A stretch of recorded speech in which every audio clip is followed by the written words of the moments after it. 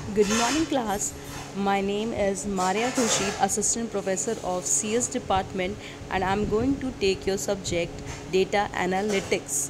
Okay, the term it coined as Data and Analytics means your subject is composed of two sub word data and analytics. You better know about the data.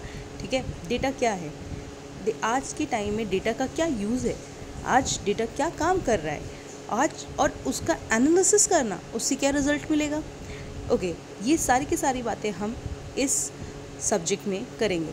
और data analytics को क्यों लाया गया, importantly अगर हम बात करें data analytics को क्यों लाया गया, तो डेटा एनालिटिक्स को हम किसी बिज़नेस के पर्सपेक्टिव में देखें तो बहुत ज़्यादा इम्पॉर्टेंट है डेटा एनालिटिक्स। ठीक है, कि अगर सपोज़ दैट अमेज़ॉन ने कोई प्रोडक्ट लॉन्च किया और उसका किसी ने रिव्यू दिया, जैसे आपने दिया, आपकी क्लास के 60 बच्चों ने दिया, तो उसका कुछ पॉजिटिव रिस्पांस होगा, कुछ नेगेटिव रिस्पांस होगा, तो कंपनी उस डेटा को, आपके जो वर्डिंग्स हैं उन डेटा को एनालाइज करेगा और उसके बेसिस पर कुछ रिजल्ट प्रोवाइड करेगा। ठीक है, अब Y data analytics, data analytics क्यों, क्योंकि ये रिपोर्ट जनरेट करता है, एक मार्केट एनालिसिस करता है, जैसे मैंने अमेज़ॉन का एग्जांपल दिया।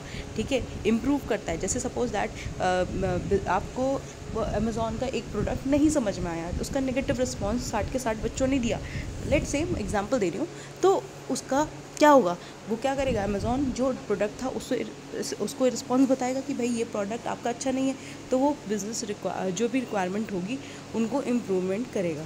तो ये आपका बेसिकली कि क्यों ज़रूरत है डेटा एनालिटिक्स की। What is data analytics?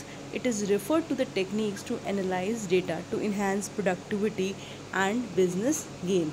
मतलब अगर हमें किसी भी बिज़नेस को प्रोडक्टिविटी को गेन करना है या फिर उसकी प्रोडक्टिविटी को इंक्रीज़ करना है, तो हमें पता होना है ना कि ये डेटा कैसा है, उसको एनालाइज करेंगे। Let's say suppose that you are giving the example for a faculty कि आप उसका फीडबैक देते हो, तो आप ये उम्मीद करते हो कि आप अपना डेटा प्रोवाइड कर रहे हो मैनेजमेंट को कि वो उस फैकल्टी का अच्छा है बुरा है, तो वो एक एनालिसिस है, मतलब उस डेटा से हम कुछ एनालाइज करते हैं।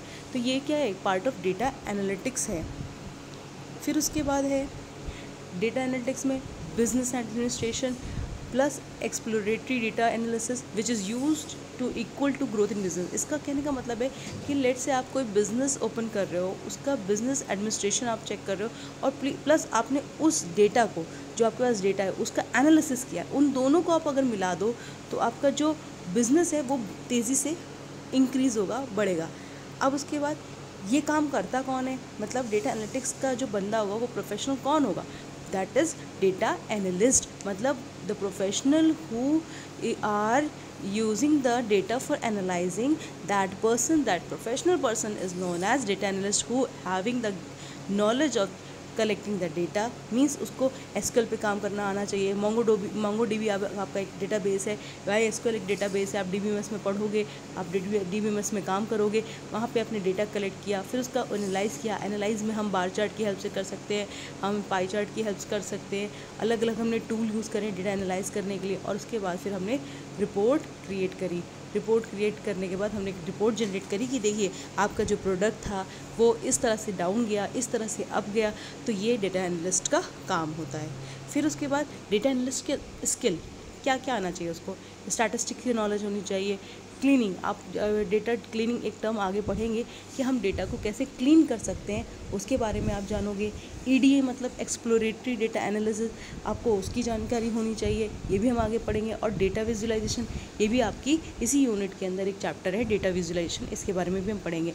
लेट्स से स्टैटिस्टिक्स की अगर मैं बात करूँ तो लेमन लैंग्वेज में मैं समझाने की कोशिश कर रही हूँ कि स्टैटिस्टिक्स मतलब मैथ्स में जो आप स्टैटिस्टिक्स पढ़ के आए हो। क्लीनिंग का मतलब है कि कोई डेटा जो मेरे काम का नहीं है, इररिलेवेंट है, जो मेरे पूरे डेटा को ख़राब कर रहा है, तो मैं उस इररिलेवेंट डेटा को हटा दूँगी। ईडीए जो है हमारा डेटा एनालिसिस, एक्सप्लोर करना।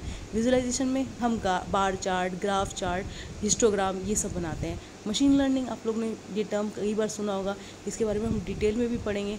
तो मशीन लर्निंग बेसिकली क्या है, मशीन को हम ट्रेंड करते हैं। अभी मैं लेमन लैंग्वेज में आपको समझाने की कोशिश कर रही हूँ कि हम ट्रेंड कर रहे हैं मशीन को इस चीज़ के लिए कि भाई मशीन जो है ये समझे कि ए फॉर एप्पल, अगर वो उसके सामने हमने मशीन को ट्रेन किया ए फॉर एप्पल, तो नेक्स्ट टाइम पे वो उसे ए फॉर एप्पल बताए, ना कि बी फॉर बॉल बताए।